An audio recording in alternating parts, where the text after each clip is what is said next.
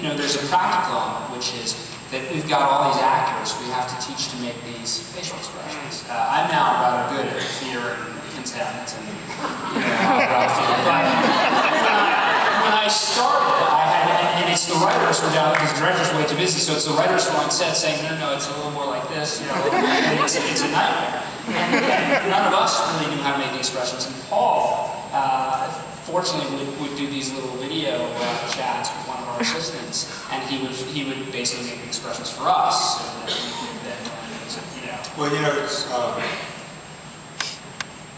that wasn't part of the original idea of mine or of Sam's or the show. It was one of those things that after I saw the second show where an actor, I forget which, he was trying to show people. It was a bad shit for us. That was my fault, actually. Yeah, he's not letting you forget that. Yeah, that was a bad shit for us. He's going to be great. They had to do it like this. We were, I said afterwards, because I saw the DVD before it was going to get aired, he got it all wrong. And I thought, look, there's a way to prevent that. Just make examples that they can look at, and you won't be as likely to get it wrong. They still occasionally get it wrong. Just can't do it.